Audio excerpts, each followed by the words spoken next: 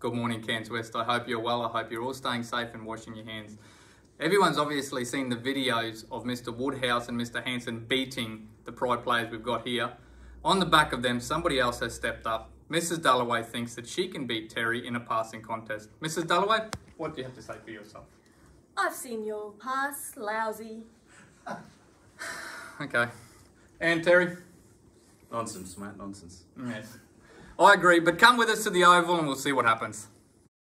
Okay, and on to the passing. There's Mr. Terry pushing Mr. Podolskis out further onto the boundary.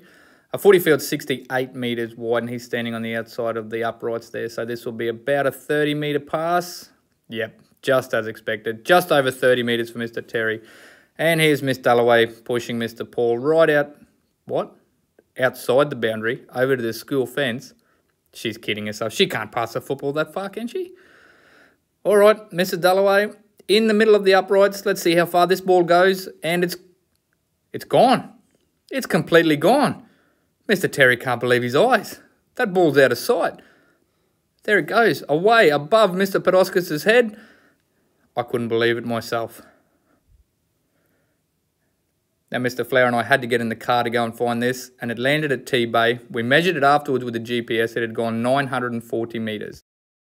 Cairns West, Mr. Dullaway has just outpassed Mr. Terry again. Cairns West beating the Pride. Mrs. Dullaway? Yes! Terry? Yeah. That's all I got to say. Well, it's a bit embarrassing for the Pride, but very good for Cairns West. Stay safe, kids.